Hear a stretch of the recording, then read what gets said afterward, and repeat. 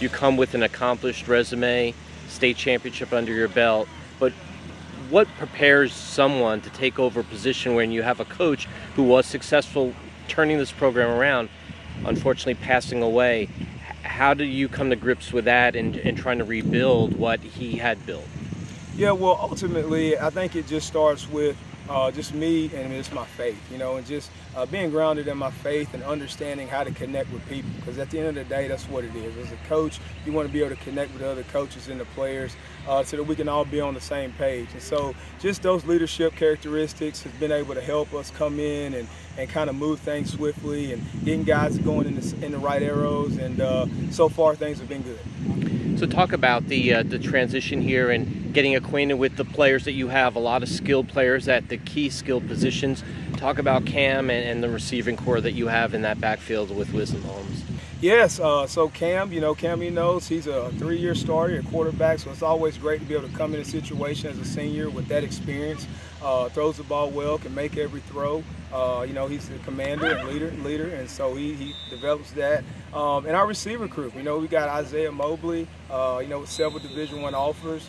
And he's Parkwood got in and out. We've got his brother here on staff, so that helps as well.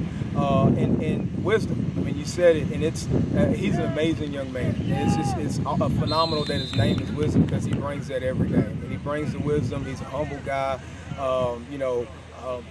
Smart and just a player, and he's just a bought-in player to the program. And so it's great having those guys, keep guys on offense to keep things going for us and allow the culture that we're trying to create. They've bought in, and they're actually pushing that to the other players. As we inch closer to the start of the season, and I know, wins and losses are state championships, that's obviously the goal, but what are you looking for, coming away maybe in that first quarter of games, those first 3 or 4 games in the season, how you'll feel good about what you see from this team on a Friday night?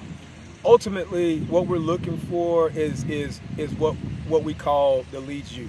And our culture here is that. And so we want to develop leaders who are going to lead themselves, who are going to lead others in a positive way. And by doing that is giving effort and accountability. And so we want to hold our players accountable, but we want to develop and equip them that they can hold each other accountable. So ultimately, that's what we're looking for. I feel like you said, wins and losses come, but what we're looking for is our players to be a player-led team and to hold each other accountable so that we can have some success. And I think ultimately once we have that, the success will come.